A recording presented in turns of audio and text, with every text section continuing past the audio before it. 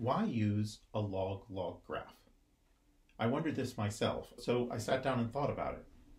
If you have an output, call it capital Y, which is the log of your actual output, and you have an input, capital X, which is the log of the actual input X, then you're basically writing y equals mx plus b for y being the log of little y and the x being the log of little x.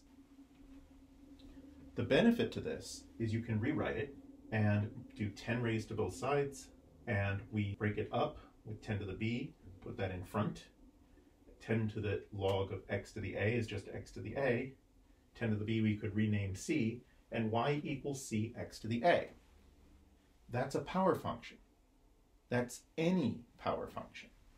You could have y equals 10x squared, 4x cubed, 5 over x, 100 over the square root of x.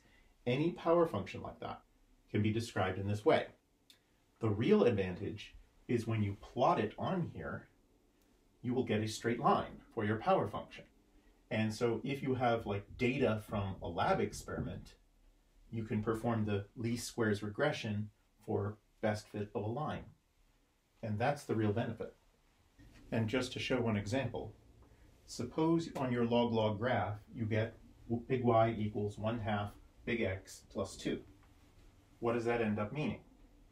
Well, the 1/2 is the A, so we have x to the 1/2. We have square root of x.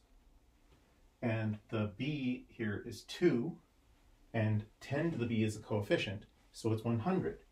Y equals 100 square root x.